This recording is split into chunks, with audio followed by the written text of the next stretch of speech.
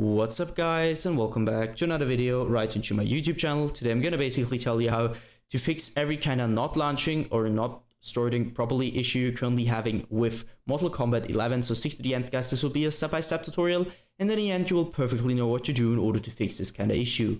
Before we start right into the video, I just want to let you guys know that I would really appreciate it if you would just leave a like, a comment, or a subscription right onto my YouTube channel.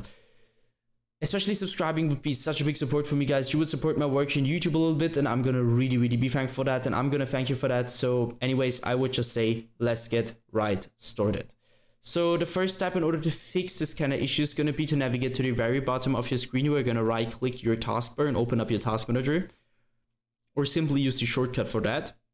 So once your task manager pops up, navigate to the top left corner, click into processes, and afterwards just hit one of those random processes, doesn't really matter which one.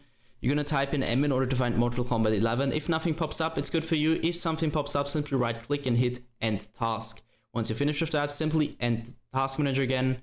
And afterwards, I want you to simply take your launcher shortcut, for me it's Steam, or your Mortal Kombat 11 shortcut on your desktop. And if you don't have it there, simply navigate to the bottom left corner of your screen, click onto the Windows symbol, open up your Windows search function and search for it. Once you found it, drag it onto your desktop. Let's quickly come back, take the shortcut, right click it, go to the very bottom where it says properties.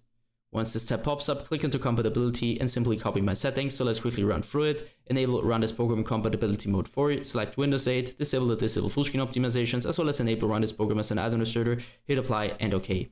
I would personally recommend to restart your PC afterwards, and once it is restored, you should be able to see this little administrator symbol right into your shortcut. Afterwards, I want you to simply launch a game over the launcher or launch a game directly. And that's it for the video guys. I hope that I could actually help you out with this one. If it was like that, just leave a like, a comment, or a subscription. I'm gonna really be thankful for that. And yeah guys, I'm really sorry if I couldn't help you, but I'm just gonna do my best in order to help you out. Either way, I hope you guys have a wonderful day. See you at the next one, and bye.